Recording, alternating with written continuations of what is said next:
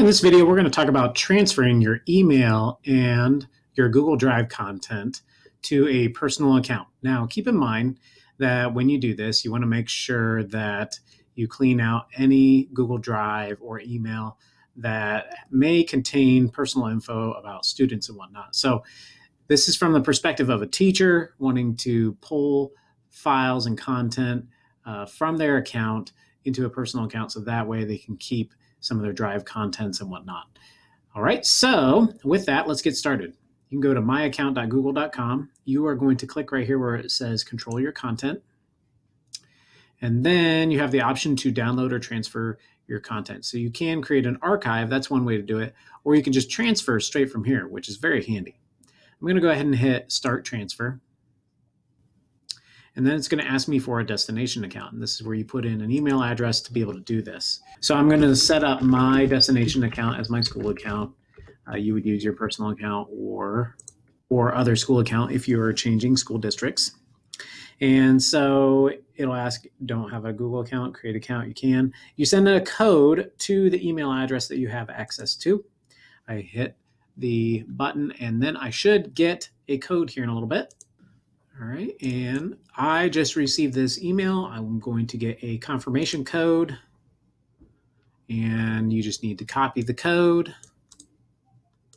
I'll copy it, and then I'm going to go back to the account that I need to put the code into. I'll paste it and verify. It's going to ask me if I want to transfer from this email address to this email address. You can choose which contents you want. I'm going to go ahead and do everything because there's not much in here. And I'll go ahead and hit start transfer. It'll say you're set, your copy and transfer to lyoder@msdsc.us is in progress. It may take up to a week for the transfer to complete. You'll receive an email when it is finished. You can view your history or go back to your account. All right, so with that, I'm going to go back. What will happen is you will also receive an email letting you know that it is in process and the content is on its way. Now, when it has transferred, you can then check your email.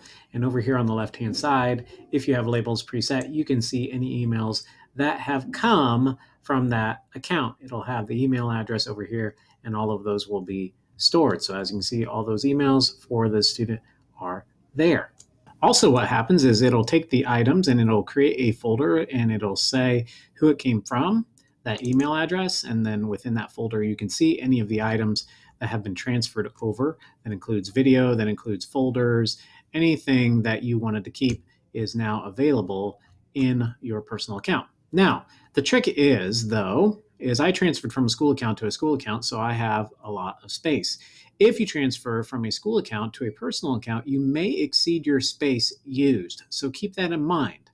If you have a lot of video content and whatnot, it may be too much. So if you exceed your use, you may want to look for areas where you may have video content.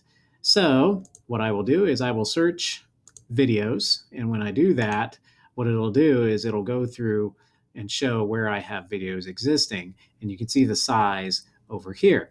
If they are Google Docs, slides, sheets, forms, drawings, all those kinds of googly items, if they are those items, they do not count against you. If I scroll down and I go to some examples here of Google Docs and whatnot, you can see all these folders. Look at all these folders. They don't take up space. Some of these do because they have videos and whatnot to them. But these over here do not. So Google items will transfer to a Google Drive account, and you do not have to worry about those taking up space. However, if they are video content, they may eat up your space, and you will want to check into that and make sure that that's not happening. So I'll use that again, and I will see that I have items that I need to possibly delete in order to make enough room for a free account. For a free account, you get up to 15 gigabytes of space. You can pay for more at a low cost.